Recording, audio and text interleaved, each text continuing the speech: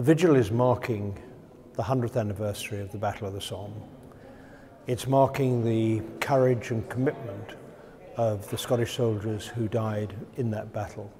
We are going to encourage, and have been encouraging, the public to come and pay their respects, particularly those whose forebears died in the battle and whose names are recorded in the Rolls of Honour in the shrine where we're standing now.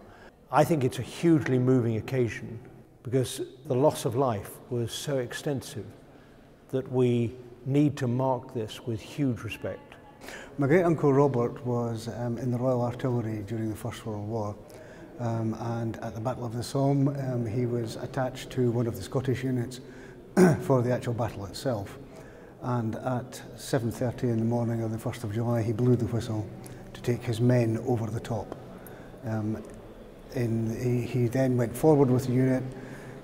Because of the casualty rate amongst the officers and NCOs, he ended up commanding part of the unit until he himself was wounded and evacuated. At the service in the morning, I will end the 2-minute silence at 7:30 by blowing the whistle again, and that will be exactly 100 years to the minute that my great-uncle blew to take his men over the top. The Scottish regiments were all heavily committed. There were 7 battalions of Royal Scots actually at the Somme. The Somme was a battle which went on for 141 days, so it wasn't a quick breakthrough.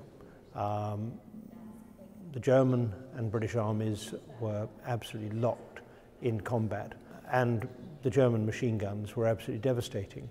The Somme was the bloodiest battle in British military history. We suffered the highest rate of casualties in one day that we've ever suffered. It was a lesson to everyone that that was not the way to conduct warfare, and it changed the way the British Army operated, it changed the training, and it's something that we have learned from. And one of the biggest things, of course, is to remember is that we should never repeat the mistakes of the past.